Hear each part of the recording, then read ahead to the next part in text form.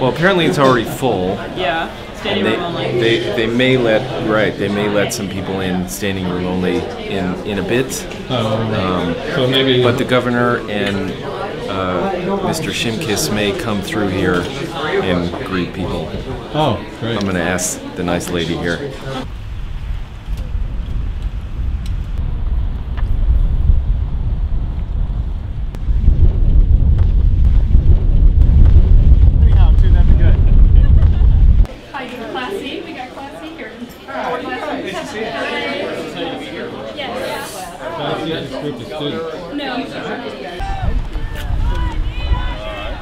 You know Chairman Wood. Mr. Chairman, yeah, good to see you. We're still talking about our event. We're the most respectful event so far.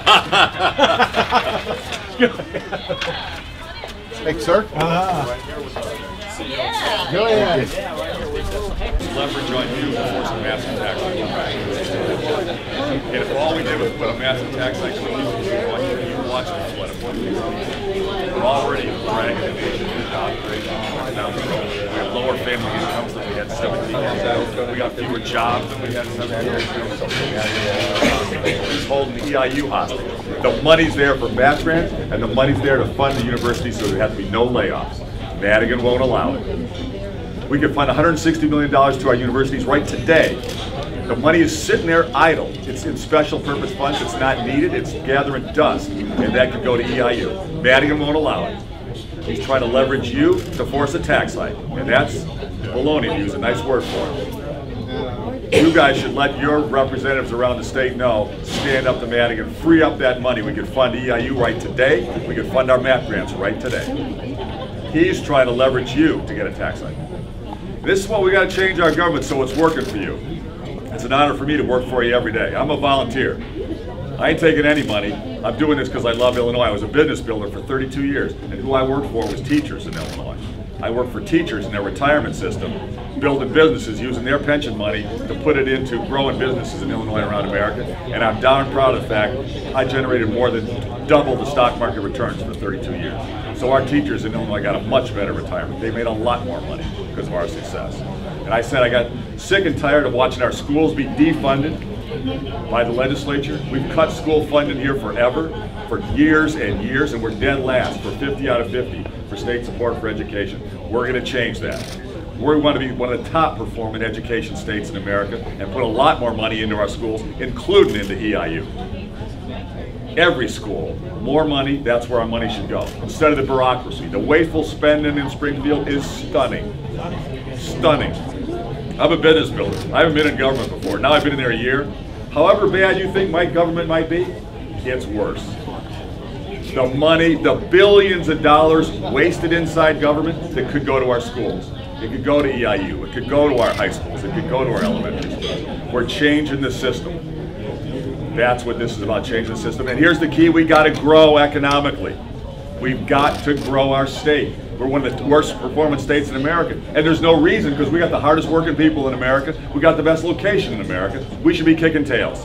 Instead, we're one of the bottom 5 states for economic growth. And we won't fix any of our problems, and we won't fund our schools or our pensions or our health care if we don't grow.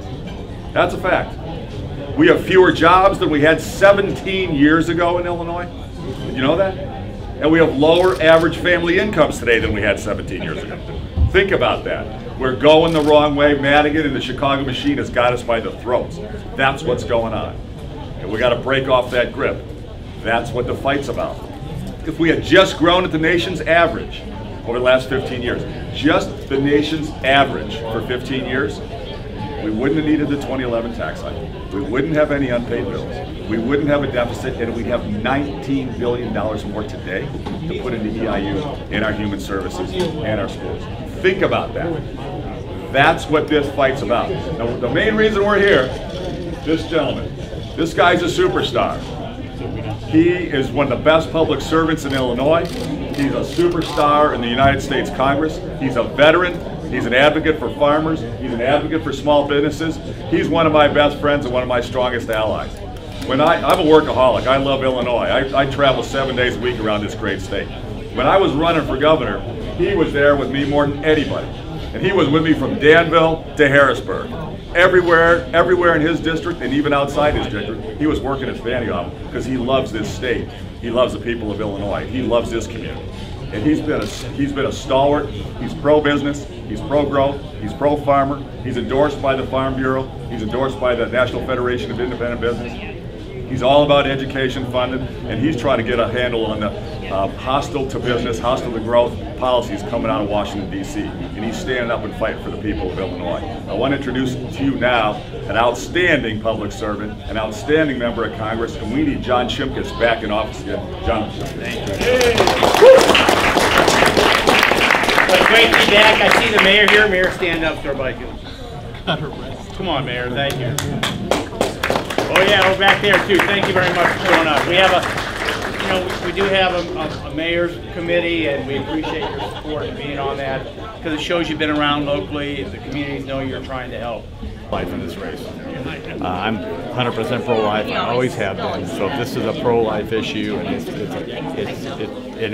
if the National Right to Life hasn't asked me to be on it yet, but I have one other question for you. Okay, he mentioned how there's less jobs today than there were 17 years ago, but there's also an all-time low in unemployment.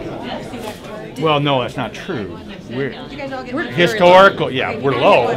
Historically, historically, unemployment, full employment historically is at 3.5%. So we're still at 5, 6 here. Right, but it's very, very low compared to what it was, which means that yeah, but it should be full employment. Full employment is historically 3.5%. Okay. So that means, and the jobs that we're creating are not, jobs of high-paying quality. So just because you have a job doesn't necessarily mean one you can raise a family on.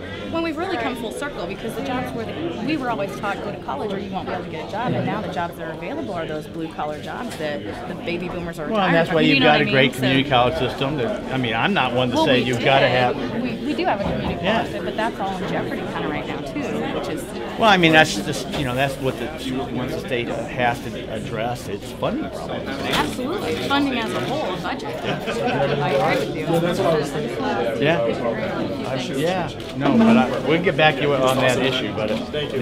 I just want to ask you. I know you're an alumni of Southern. I got my MBA from SIU. Right, exactly. So Eastern is about to lay off almost 200 people, and in total since August they will have done 261 layoffs.